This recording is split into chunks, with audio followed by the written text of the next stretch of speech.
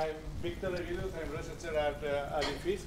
And it's a pleasure for me to introduce you the speaker of this afternoon, Meisam Akbarzadeh. So he's assistant professor at Isfahan University of Technology in Iran. He's visiting us for a month. So you still have, I mean, you're interested, you still have a chance to talk with him, and he's staying next week, yes. probably till Wednesday. Yes. And so basically he has done his PhD in the States, in Louisiana State University. He has to give you a little bit of his background. It's dynamic route choice in hurricane evacuation. And his research interests are urban complex networks, traffic flow modeling, crowd dynamics, public transportation, which has many overlaps with the research we are doing here and with the topics of the school. And the only note I wanted to make today is that, well, typically you are very familiar with physicists that work in fields that are different from physics, right? So physicists talking about how biology works or how social systems work, and you are very comfortable with that and very used. In this case, it's just the opposite. So he has not a background in physics, but in engineering. And he's gonna, I mean, he was very interested in complex networks in particular, and he asked himself how complex networks can be useful in his field, in transportation networks. And so this is just, I think it's a very interesting and complementary view to what we are more used to. And I think just that we can welcome Meisam Akbarzadeh for his talk, and the title is it's an application of complex network methods to urban transportation network analysis. So thanks a lot. Thank you very much. Okay, thank you, Victor, for introducing me. Good afternoon, everyone. Thank you for attending my lecture. The good news to begin with is that my lecture is going to be an easy one, since, as Victor suggested, I'm a beginner in this complex network. And I'm open to your suggestions and critics and everything that you may have to say. I'll try to keep it to 40-45 minutes to have some time for extra discussion and taking your feedback. Application of complex networks are found in transportation networks as well. I'm going to talk about some of the things that I've been doing myself, which sometimes may not be all of it or cover all the area, but I think it's a good point to start with here right now. Probably you are familiar with different transportation networks. Some of the examples are mentioned here. You can see them. Firstly, I would like to mention that transportation networks or transportation system is part of a greater system which builds the modern society. You can see the power system, the gas system or the energy system, the water system, telecommunication system, and transportation system. Every day and every year they are more interconnected with each other and integrated with each other. There are lots of links going back and forth between these layers, and you may think that if one of these layers fails, the others will also fail sooner or later. So here's the transportation system. You need to move people from their residence to their work, to shopping, and vice versa. And also you need to move goods from where they are produced to where they are going to be consumed. So that's mainly what the transportation networks do.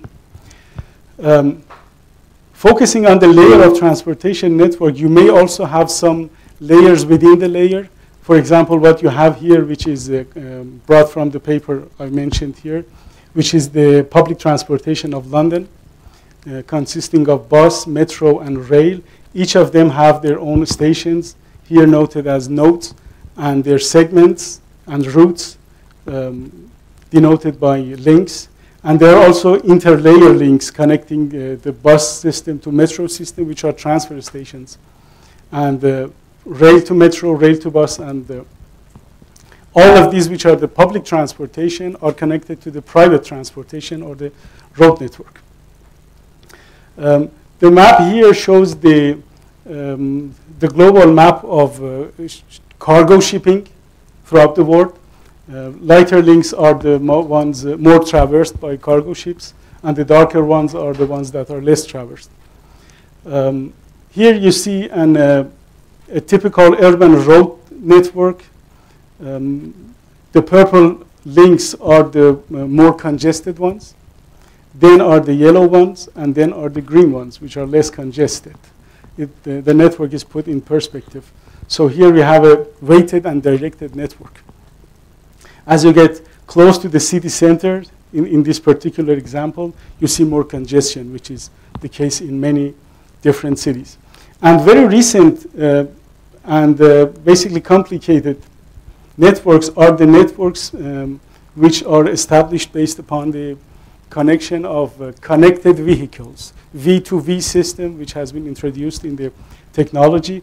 If you know that these cars or the modern cars can be connected to each other and transmit messages about their status and their speed and acceleration, and even the situation of the driver and their driving history to help others have a better traffic maneuvers.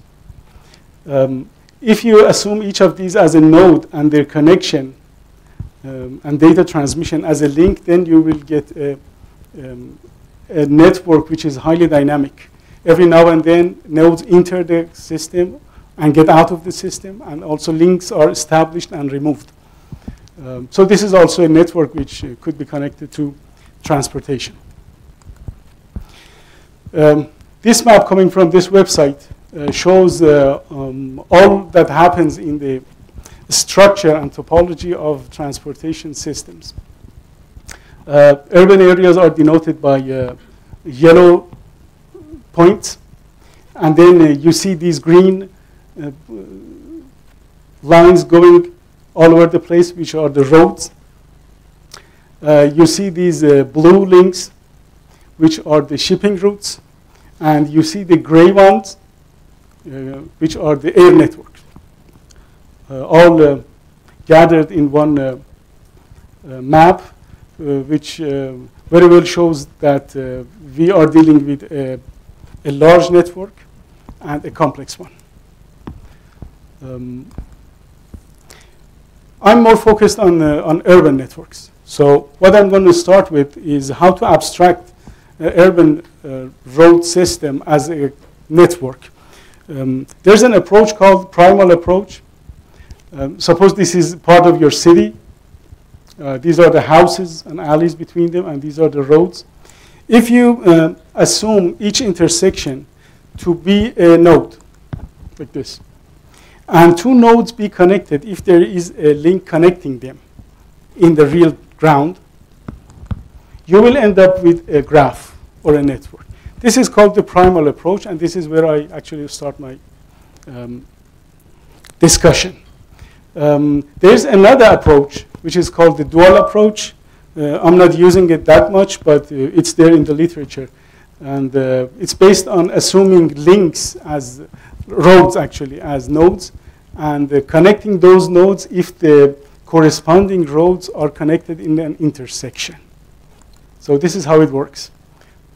This road is notified by this node. This road is notified by this node.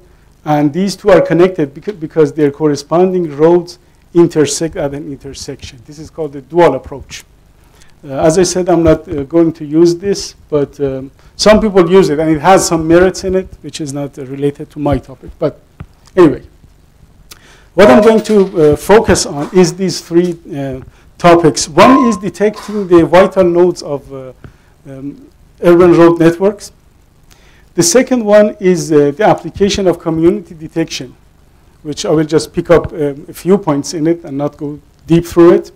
And also some modifications that we have been able to do to network of buses in our own city to improve its structure.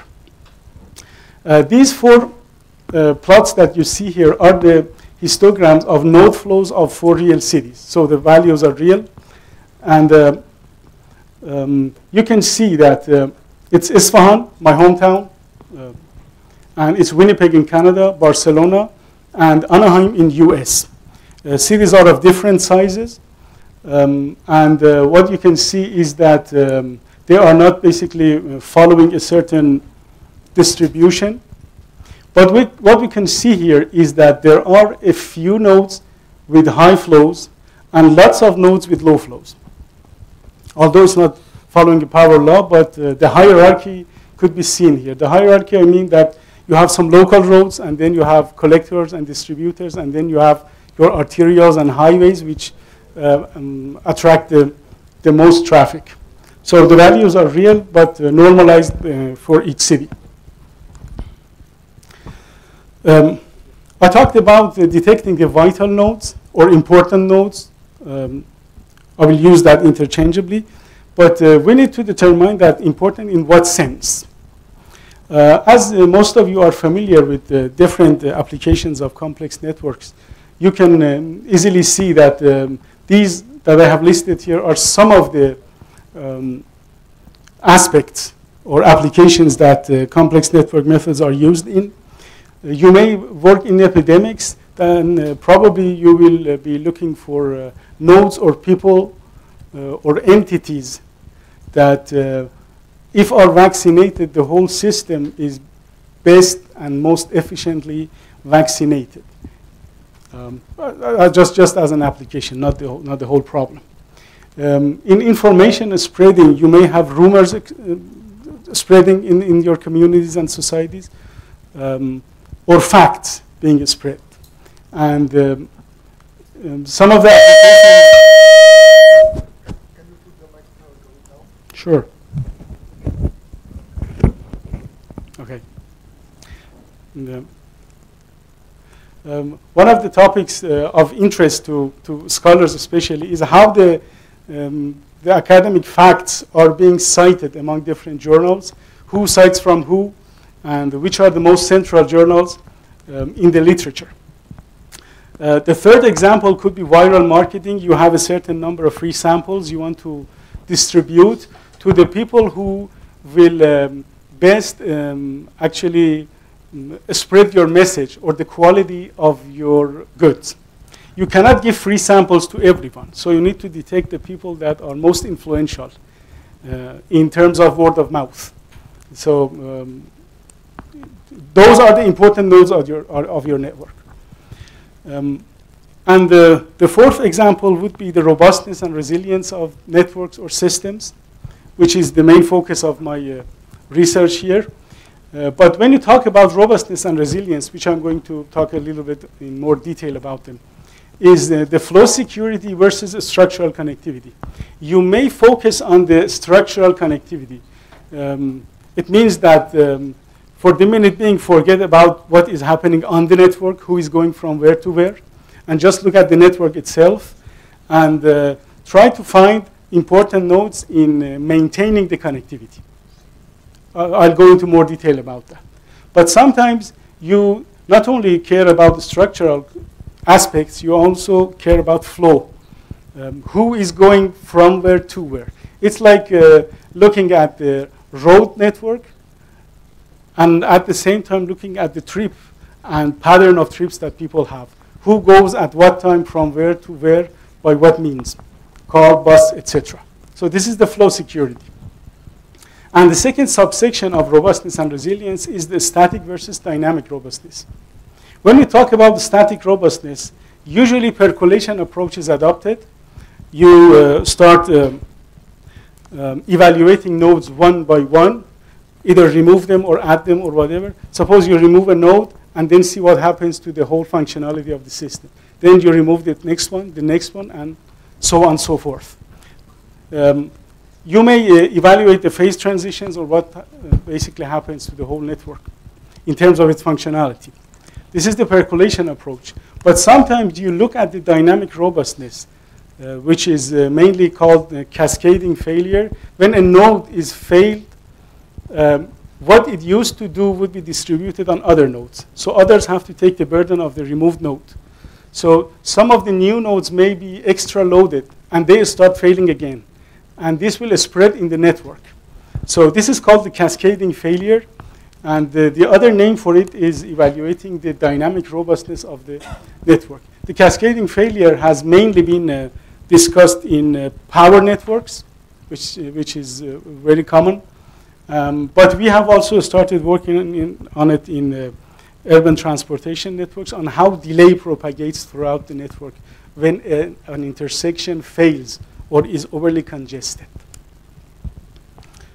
So I'm going to focus on structural connectivity and will adopt the percolation approach. Okay. Let's have a small introduction of resilience and the robustness. Assume a system like a city or whatever system you're more familiar with. First, you can imagine that the system is devised to achieve a goal. And that goal could be quantified by a measure or an index. That index is called critical functionality. Some of the examples are given here. Relative size of the joint component or the connected component of the system. Nodes that are connected to others, that you can find a path to travel to other nodes. Or it could be travel speed, which denotes the or represents the mobility in a city. You have a urban road network and you want people to move on it. So the speed is important. And the higher the speed, the more functional your system could be assumed. So travel speed could be called a critical functionality. You have to choose one of them, basically. And the number of successful trips could also, in especially disastrous situations, be perceived as a critical functionality. So you assume one of them, which is the most important for you. And I'm not going to actually discuss these formulas. These are just there for those who are interested. But I'll explain things qualitatively. Now, suppose something happens to your system, right here. First, you have your critical functionality as its standard value, which you assume to be 1. Assume everything is normalized. Then something happens. A failure happens, or a stress is imposed to your system. The system starts absorbing the stress. By absorb, we mean it starts diminishing in terms of its critical functionality. It absorbs and comes to here. Two things may happen. If your system is resilient, at some point, it will start going back. It means that its critical functionality will start improving. But if your system is not resilient, the fall of the critical functionality will continue until it dies out. So if it's not resilient, it will eventually die out. But assume that it's somehow resilient. So it returns. You may help it to return, or the internal mechanisms may become active to return. But the point is that at some point it will return. And then it will go back up to a situation close or at exactly where it used to be before the stress was imposed. Each stage has a name, and also you could discuss the equations of these curves here, which is what people do in different systems. Oops, sorry. So the equation here and the equation of curve here. But there are two definitions given here. First is the area of the gray, of the green section.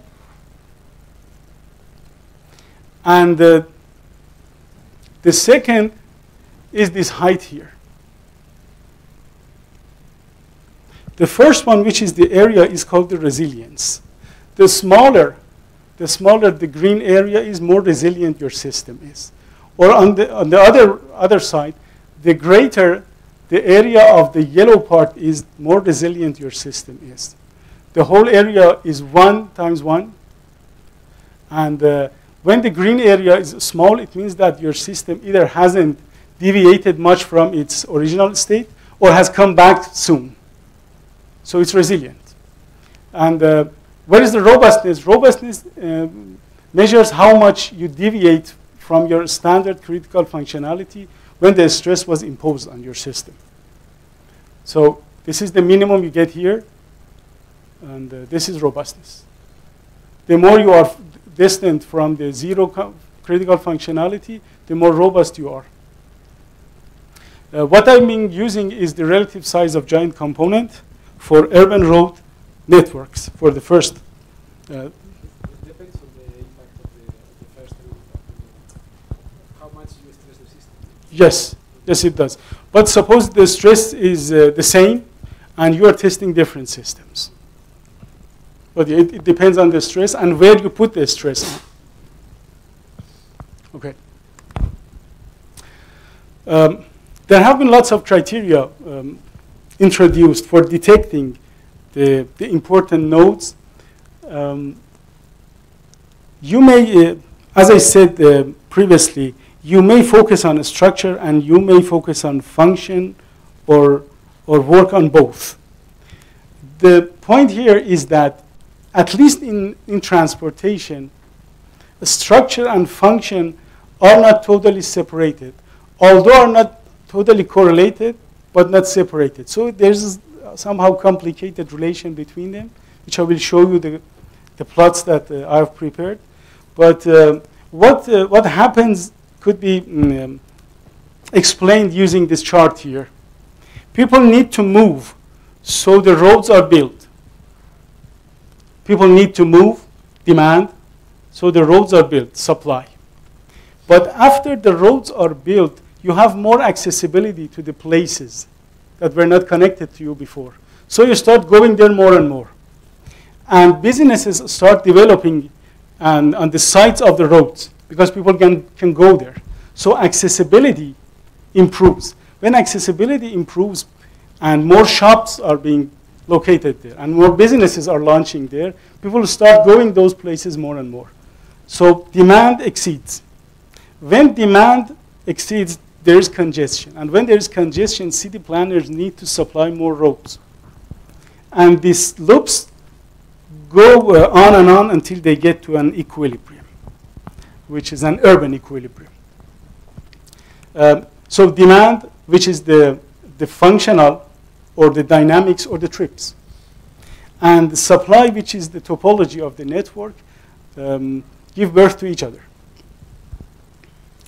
Another choice you have to make is that whether you want to select your nodes one by one or just or you want to pick a set of important nodes.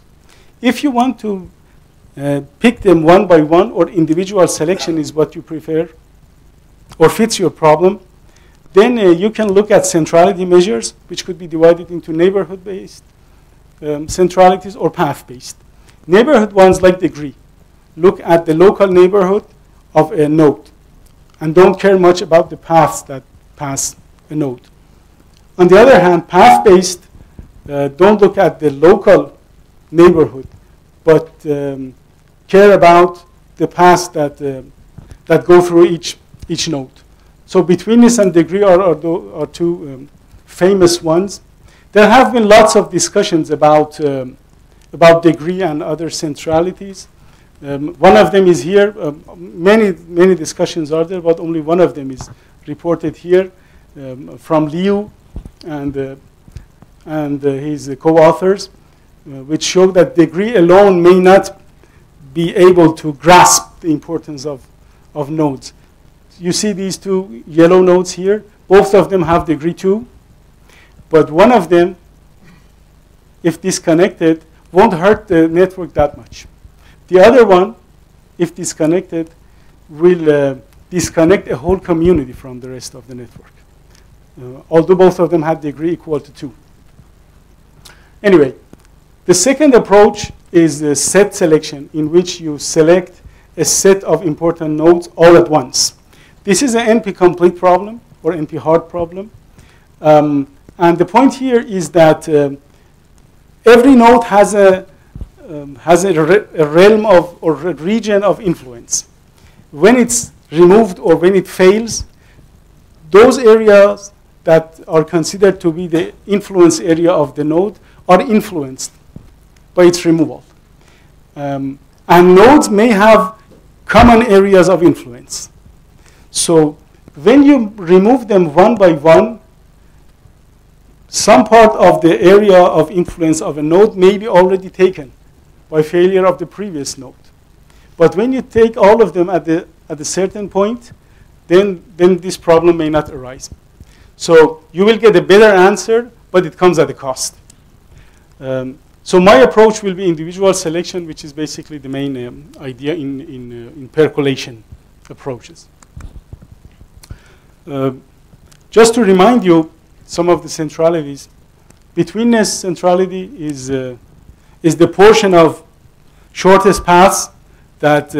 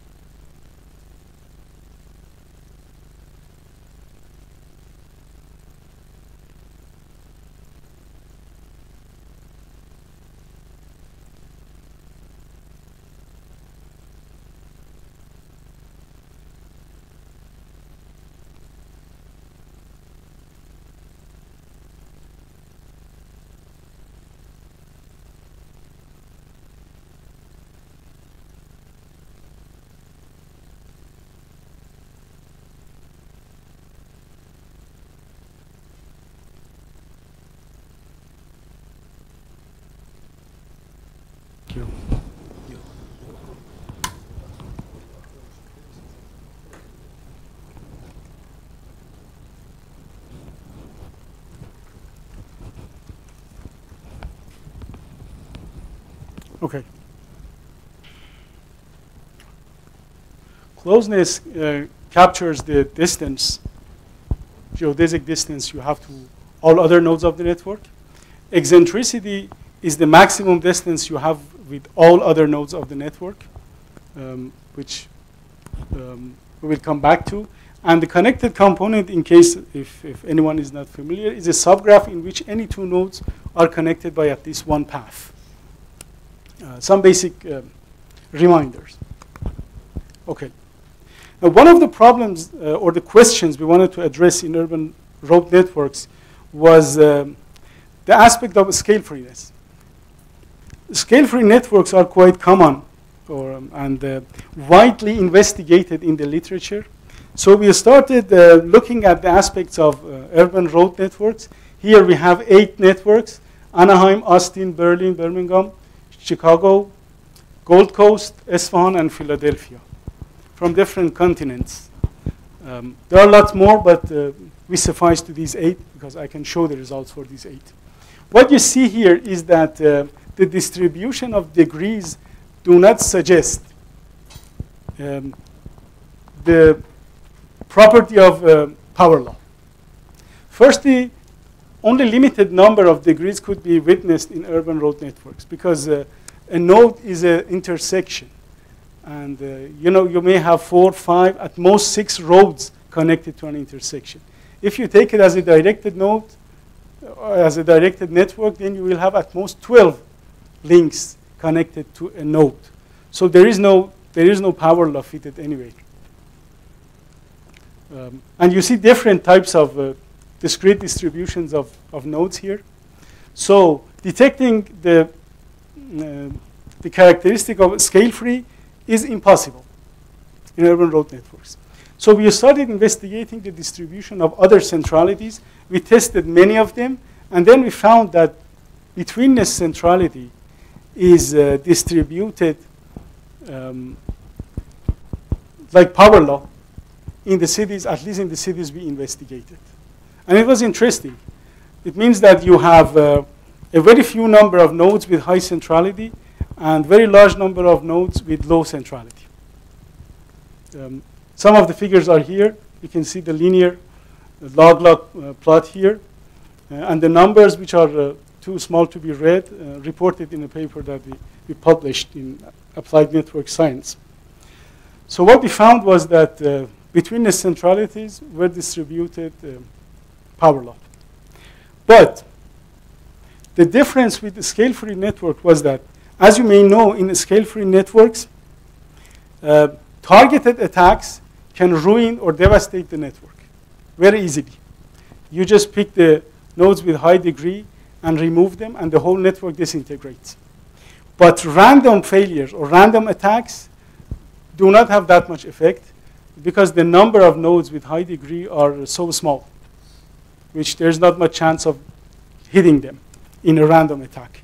But that's not the case in in urban road networks. So we are receiving a mixed message. Although the betweenness centrality follows a power law, but it does not suggest that removing nodes with highest betweenness would disintegrate the network very fast. And this is because of lots of redundancies you have there. If you miss a node or an intersection or a road, there are lots of others who can catch up and compensate for that. So for 8 cities, for some of them, you see that the red curves are the relative size of the giant component by removing the nodes. For some of the cities like Birmingham, the red one is the most influential one, or for Chicago. So for these 2 cities, removing the nodes with highest betweenness centralities will have the most effect on failure of the network, but not for the others. For each of them, something different is important. So we are half scale-free and half not. And depending on what criteria you select for detecting your vital nodes, different nodes will be in the list. And you see, in urban road networks, when you want to find the important nodes or important intersections, you want to invest on them. You want to take care of them. You want to give the traffic a priority in passing through them. So you cannot select many number of your intersections because you have a limited budget. Or you want to widen them, you can't do that to all of your intersections. So you need to pick, due to fiscal limitations, you have to pick a small number of your intersections. But the problem here is that depending on what criterion you select, a different set of nodes are selected. And for one city, you see the blue ones are highest capacity, the green ones are highest flow nodes, and the red ones are highest betweenness centrality. So the results would suggest that no one measure can grasp the whole importance in urban road networks.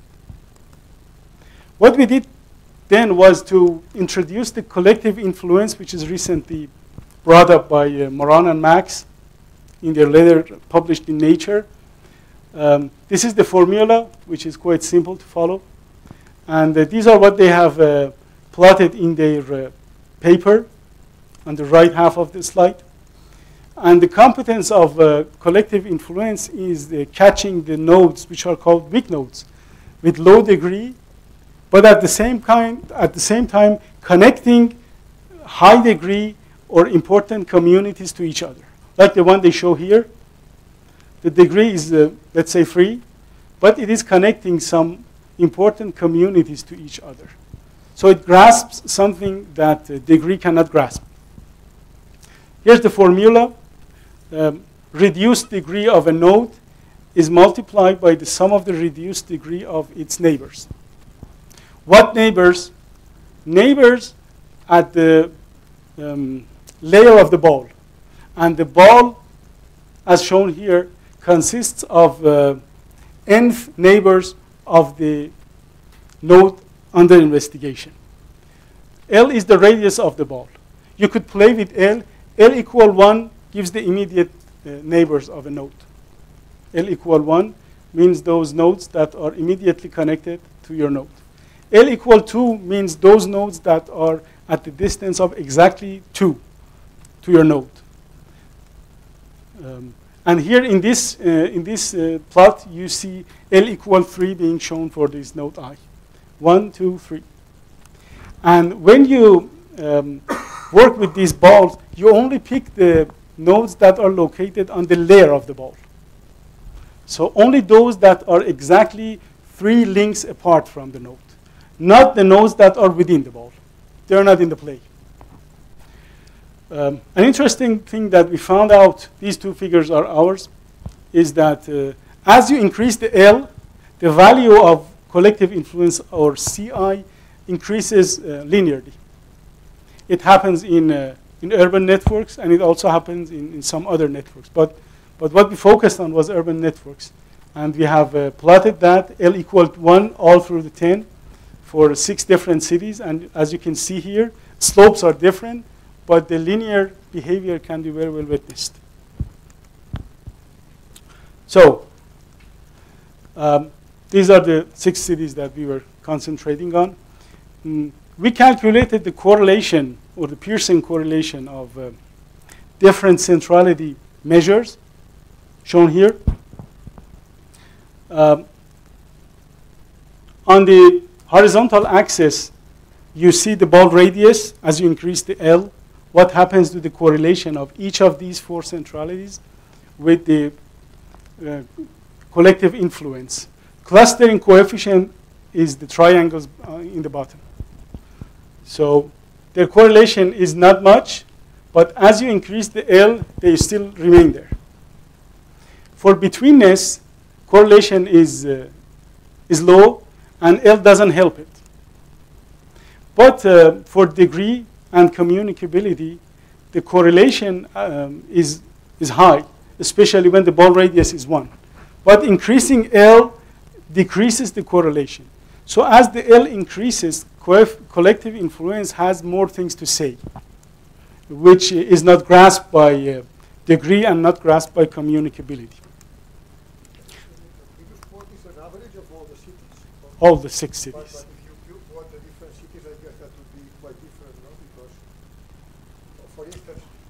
except for one. They were similar except for one. Okay, and that one turns out to be Winnipeg, for instance? No, I think it was Isfahan itself. I think I'm saying because, for instance, you look at the number of nodes of Winnipeg is 1,000, is 10,000 wins.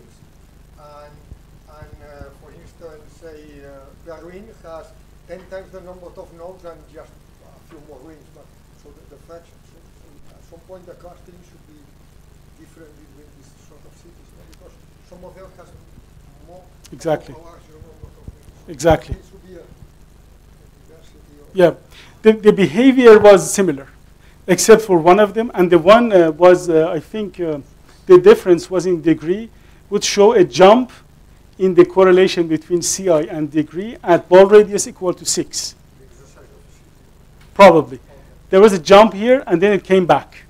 So the others, the behavior was the same, but the numbers were different. And we were looking for the behaviors to see how it works. So we started sorting the nodes based on their collective influence and betweenness centrality, and enhanced collective influence, which is a different version introduced in the literature, which I'm not going to discuss due to my time limits. But anyhow, as you can see here, firstly, the behavior of collapsing urban networks is of interest. You see an inverse sigmoid behavior here, which was repeated in the previous slides as well. First, by removing the first portion of nodes, you see a low slope here, and then it suddenly starts breaking apart. And then when you have lost everything and have a small giant component, then everything again gets flat. Something like a mirror shape of an S, or inverse sigmoid, let's call it. Here what you can see is that, again, we are not witnessing a ubiquitous picture. We can't say which of these 3 criteria of importance better disintegrates the network. So in terms of relative size of giant component, we have no answer to the question. So we went to the efficiency to see what we can do. Efficiency is the sum of the reciprocal of paths connecting a node to all other nodes. Again, here you can see that although some of them, like CI, is really functioning good, but not in all cities. You see the green line. For at least 5 of the cities, it disintegrates the network more rapidly than others. But for city number 1, the case is different. But we came to conclude that CI has a merit, at least in some of the cities, and it's not that correlated to other centralities. So let's give it a try. And what again we see here is that for selecting the importance criterion based on betweenness centrality or collective influence or enhanced collective influence, you will have 3 different sets of important nodes. This is Philadelphia, this is Isfahan, Birmingham, and Berlin. Try to look at the green dots and the navy dots and red dots. Each of them belong to the CI, ECI, or BC. You can see that each of these centrality measures show a different set.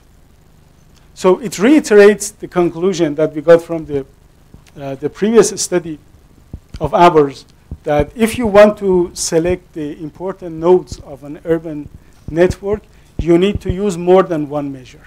You need a combination of measures, which we are working on, to pick it. But we have not concluded yet. Another thing, okay, that topic is done. Now we go to the second topic, which is the relation between flow and betweenness. We talked about the structure, we talked about topology, but let's see how this topology is related to the dynamics of the network. What you see is the normalized betweenness of nodes plotted versus their normalized flow. This is plotted for Anaheim, Barcelona, Isfahan, and Winnipeg because we had data for these 4 cities. We needed flow data. What you see here firstly is that most of the nodes have low betweennesses. That's because of the power law distribution of the betweennesses that I talked about. So most of the nodes are below 50% in all 4 cities. We already talked about that. Another thing is that when your flow is high, you can't say anything about the betweenness. The nodes with high flow may have low betweenness, may have high betweenness. This is the case in all 4 cities. When a node has a low flow, you may guess that probably its betweenness is not high. But when it has a high flow, which comes to the right part of the plots, then you can't say anything. It's so dispersed. And this is an interesting message, which we are also working on, how to establish the relation between a topologic centrality like betweenness, which is a path-based one, and a flow which is actually happening on the network.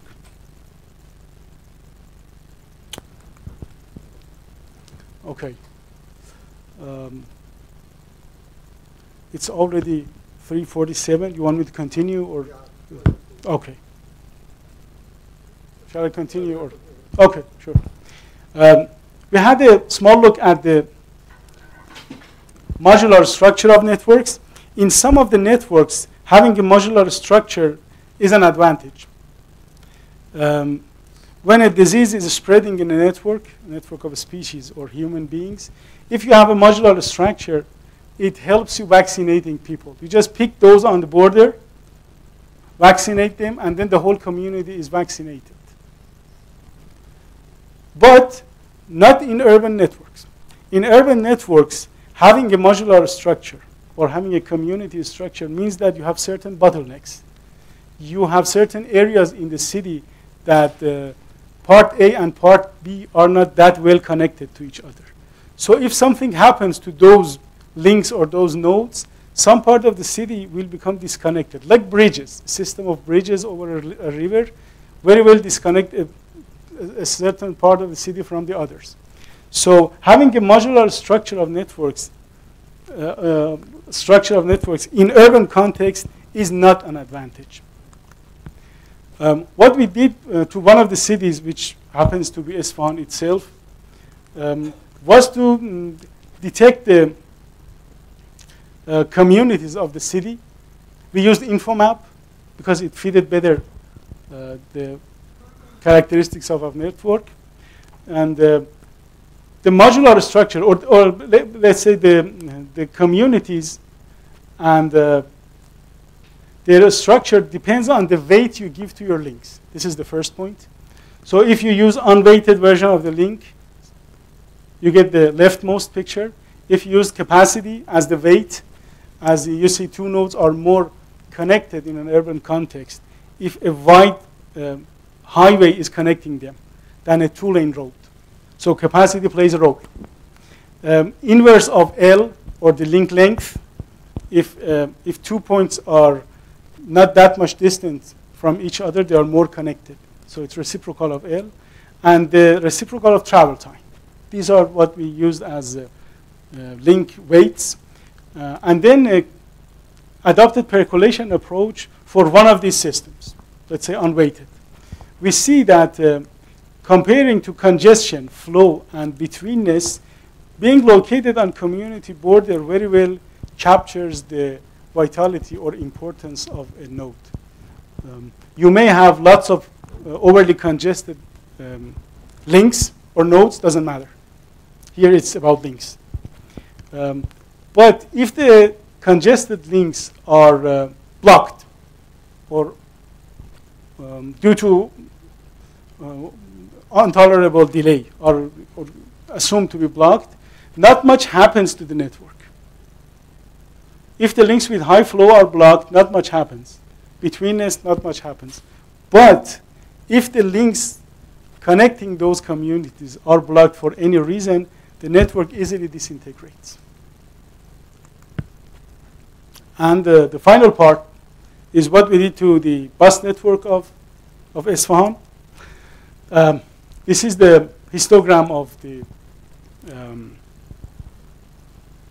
node degrees, which is the number of lines passing each station. For abstraction of a transit network, there are few ways introduced in the literature. And each approach is called a space. You have line space, you have bipartite space, and connectivity space, and others.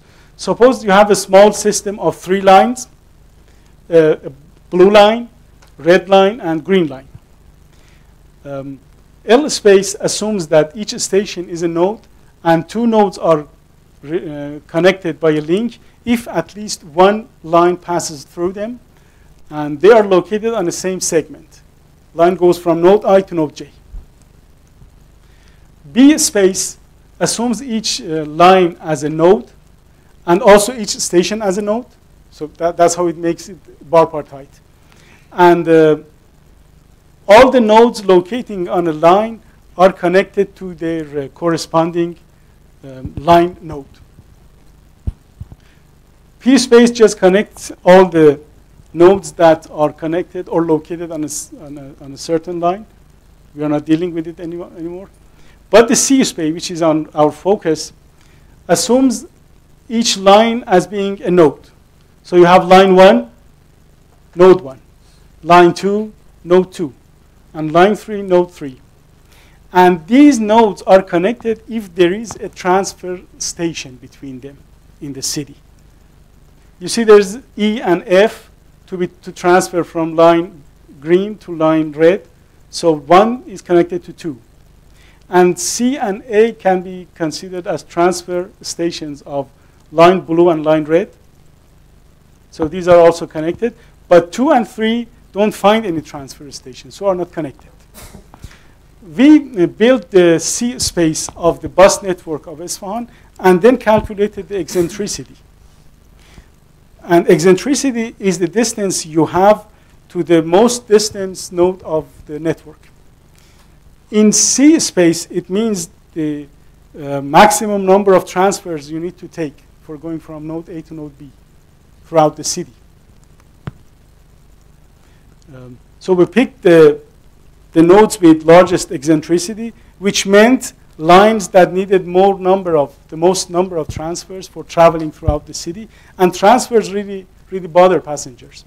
So we focused on them and played with the network with this limited number of stations, relocating them, adding stations, or doing things like that, or adding transfer stations just to shift the distribution of eccentricities to the left. And this is what we have achieved. The blue dots are after what we have done, and the red dots are before what we did.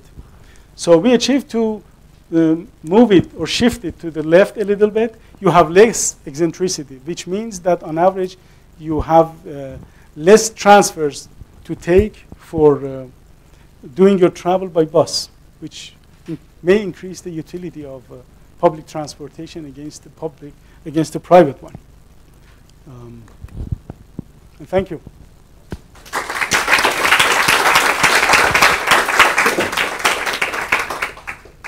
So thanks, Meisam, for Thank you. the talk, and there is time for some questions. So.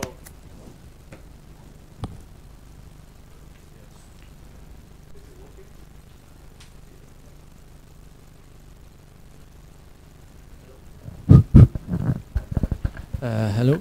Well, actually, won't be a technical question, but more, let's say, social, political question. And do you think that this data and this research you are doing will be useful for some policy makers, advocacy, or something like that? Well, it depends on the local area you're working on. You have cities that are being developed. In those cities, you have the best chance of getting into the policy making and give them hints. There are cities which are already matured, not much things changing there. Those are the cities that you get the least chance. And I come from a place which the cities are developing, and not much cities are developed. So yes, the answer generally is yes, but it depends on the local aspects. And so, who is in charge of doing this politics is actually listening to your hints or not? Sometimes they are.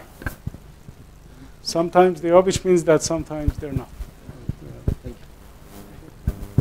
Connected to his question, I have another one. That okay, the structure of the city might not be. Maybe we are not able to change it in some cities, but the flow that actually are persons moving around, maybe yes. So there is a possible approach to advise how to move, let's say, supermarkets or thinking on the social movement inside the city according to how the city has been built? Yes.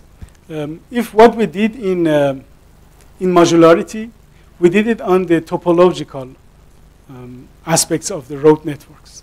If you do it on the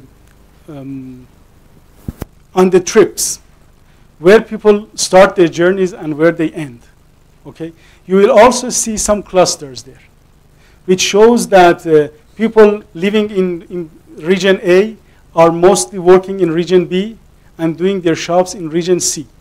So as a city planner, if you start getting those nodes in long term, getting those nodes closer to each other, or introduce a shopping center closer to node A than node C, then you will save many travel trips and travel times and fuel and congestion and pollution and things like that. So if you do the same research on the trip part, you will get very interesting results. And that's what we have started to do, but I don't have any results yet.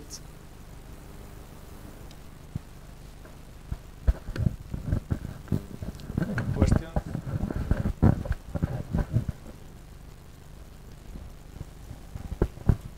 No? Then, well, thanks a lot for the talk. Thank you.